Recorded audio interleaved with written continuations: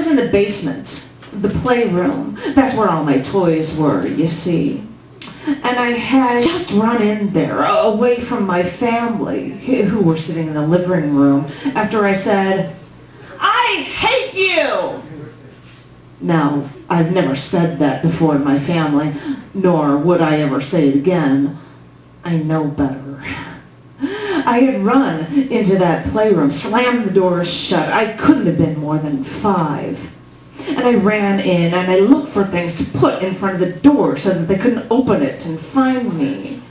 I took one of my chairs from my little play set and dragged it over to the door. Then I looked at the little schoolhouse for Fisher-Price toys. The side opened up, it even had a blackboard and everything. I took that little schoolhouse, put it on that chair so that they were guarding the door, patiently obeying my orders. I was running around looking for something else I could carry to the door when I heard the doorknob turn. And my sister, with one arm, opened that door, pushing all my toys away. I knew I had been defeated. Did